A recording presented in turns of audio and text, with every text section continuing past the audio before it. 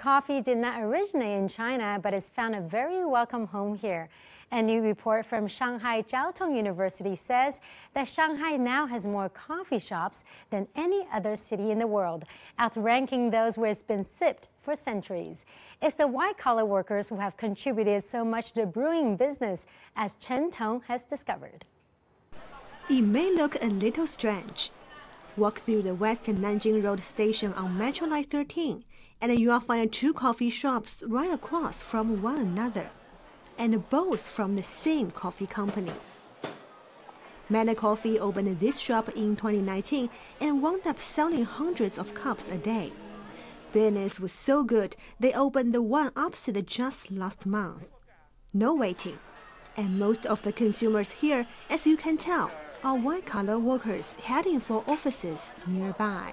I have 1 cup a day just to keep going. I have 2 cups a day. It helps me relieve the pressure of work. Manner is invading most of Shanghai's business districts. Take Shanghai Media Group building on one of the busiest streets in the city as example. There are 6 MANIAC shops within 500 meters. The coffee brand now has 129 shops nationwide, most in first-tier cities and 70% of them near office buildings.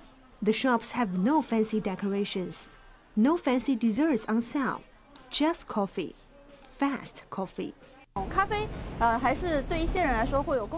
Coffee is a functional drink for some people because Shanghai's working pace is speedy. White-collar workers want to buy a good cup of coffee quickly to give them energy.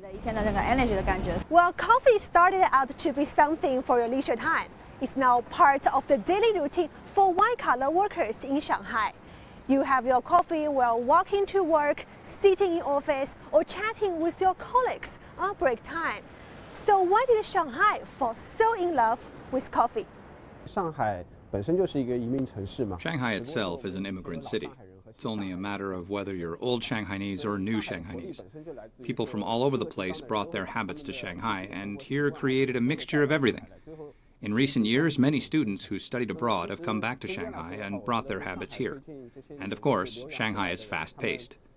People think a cup of tea slows time down, but a coffee lets them work more efficiently.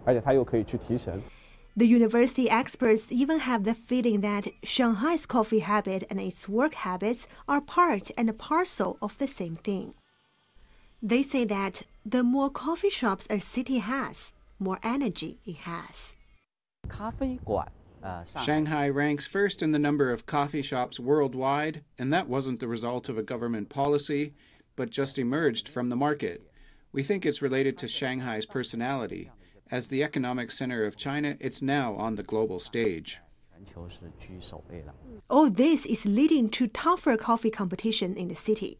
Global chain Starbucks now owns the most coffee shops worldwide, and Manner is far from the only smaller brand boiling up quickly here.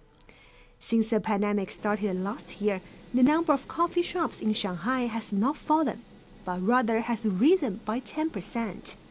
We are up to 8,200 now. Chen Tong, ICS for CGTN, Shanghai.